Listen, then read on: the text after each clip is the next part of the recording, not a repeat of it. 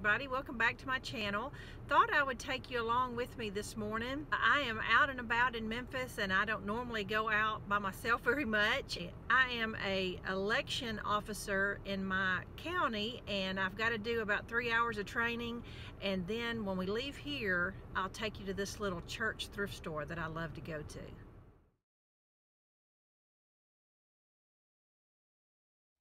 All right, everybody, I'm back in the car now. I've got 3 hours of new election information, but just a little public service announcement. And in my personal opinion, I never have understood why some people don't vote. It's one of the very few rights we have as American citizens.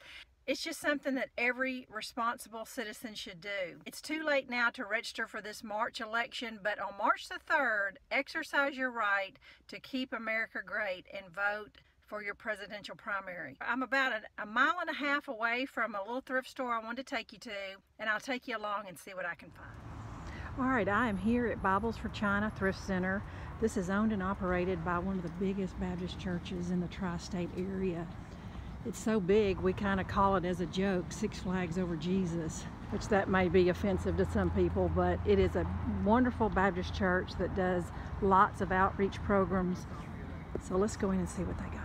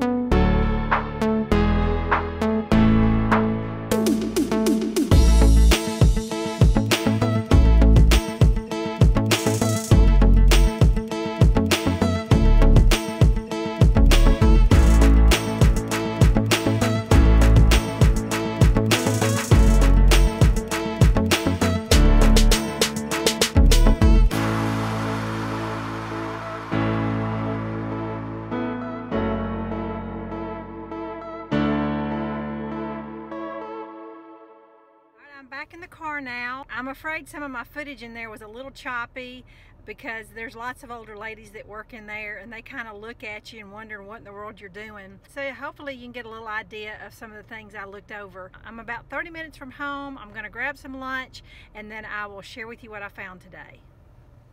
Okay friends, I am back home now and I'm ready to share with you what I found. I spent right at $9, I think.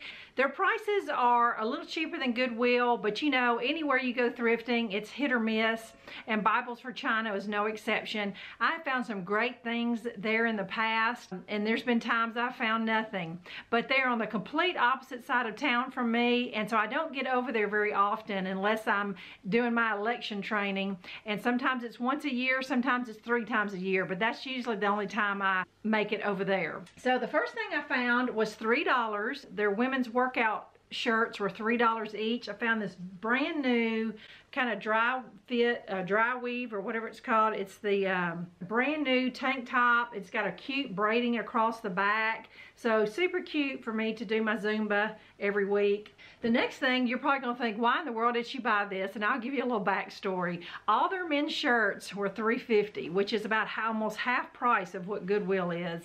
I found this man's shirt that's got the camouflage with the cheetahs on there. Well, my husband is a police officer, so some days he wears tactical uniform and many days he has to wear a dress shirt. So, you know, you have the Christmas ugly sweater. Well, he's got an everyday work shirt going on. So I have bought sailboats, I have bought fish, I've bought cars, you name it. But the uglier and gaudier they are, the more he loves them. And so it's always kind of an inside joke now. Look to see what he's wearing to work that day. But this one will certainly fit the bill. Camouflage with like these running looking, they look like gazelles or maybe cheetahs or something. I can't quite tell, but he's gonna love wearing this. And it's like brand new, so I can't imagine why someone didn't wear it out. All right, the next thing, with me being an educator, I was just familiar with this brand. It's a Sally Foster gift wrap. Sally Foster was a school fundraising company for years. It was always really quality paper, and I got it for $1. It's 12 feet. Really cute spring stripes. I can either craft with it. It's great for a girl's birthday or a baby shower or something like that, but just really cute print. I want to say they've gone out of business. I might be wrong, but this is a great buy for $1 because it normally would have cost, you know, between $5 and $10 for this, but it was a fundraiser. All right, last but not least, I found this cute little thing, and I love to find things that I can turn around and use for a second season or whatever.